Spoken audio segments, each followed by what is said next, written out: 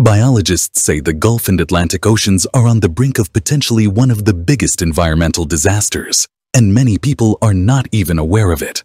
Back in the 1980s, someone in Florida decided their aquarium fish were too pretty to part with permanently.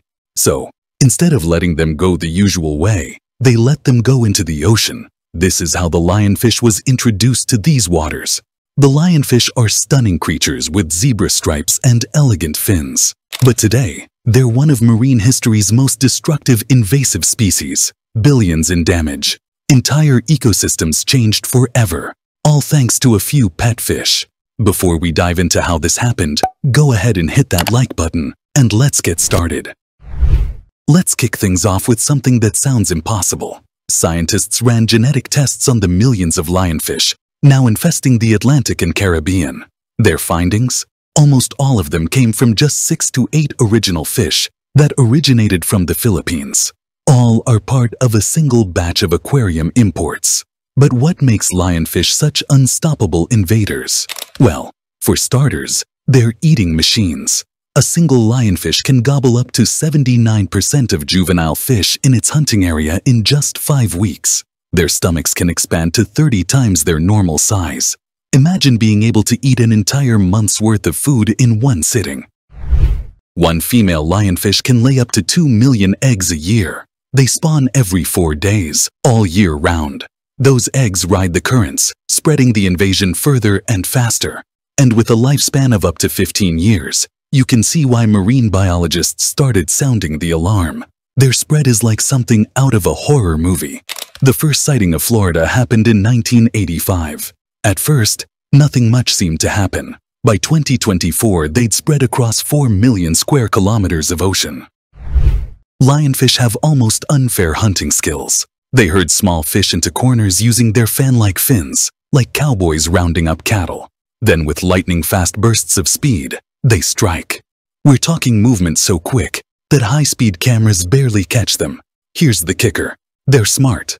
Researchers have seen lionfish teaming up to hunt, something they rarely do in their native waters. They take turns corralling prey, creating inescapable traps. Some even use their fins to create currents that confuse their targets. And their gorgeous flowing fins. Well, they're armed. Each spine is loaded with venom that can cause excruciating pain, swelling, and even paralysis in humans. The lionfish invasion damage isn't just environmental, it's economic. In Florida, the lionfish invasion cost the fishing industry about $150 million a year in lost revenue. Across the Caribbean, where countless communities rely on fishing and tourism, the numbers jumped to over $500 million annually. All tourists were canceling their trips to the Bahamas due to the lionfish invasion.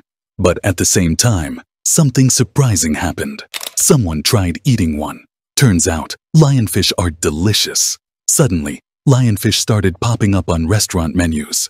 Lionfish fishing tournaments became a thing across the Caribbean. At one, Florida divers caught over 1,400 lionfish in just 2 days. High-end restaurants now pay as much as $20 per pound for lionfish. However, it's important to note that caution is necessary before deciding to hunt them. Each lionfish must be carefully speared or netted by hand due to its venomous spines. In Florida alone, around 400 lionfish stings are reported annually, and experts believe the real number is much higher. Victims often describe the pain as worse than a scorpion sting. For some, the pain is so overwhelming they've passed out underwater, creating a life-threatening scenario for divers. In 2015, a team of engineers developed an underwater robot called the Guardian LF-1. This little machine uses artificial intelligence to identify lionfish, zap them with an electric shock, and collect them. Additionally, some marine biologists started training sharks and groupers to hunt lionfish. They'd feed the predators dead lionfish, hoping they'd develop a taste for them. And believe it or not, in some places it worked. In 2022, several Caribbean nations decided enough was enough and launched Operation Spearhead, the largest coordinated effort to control lionfish yet. They're trying everything from traditional spearfishing to high-tech solutions. They've started training moray eels to hunt lionfish. These tough, aggressive predators are perfect for the job. Early trials have shown incredible success. Lionfish numbers in some areas have dropped by 30%. In Florida, researchers tried the acoustic traps. They found that lionfish are drawn to certain low-frequency sounds. Using underwater devices that play these sounds, they can lure lionfish into nets while leaving native species unharmed. Early results: these traps can catch up to 100 lionfish in a single day. Despite numerous efforts by scientists to eliminate lionfish, millions still thrive in the ocean depths. What are some other effective ways to tackle the lionfish invasion? Share your thoughts and ideas in the comments below. We'd love to hear from you.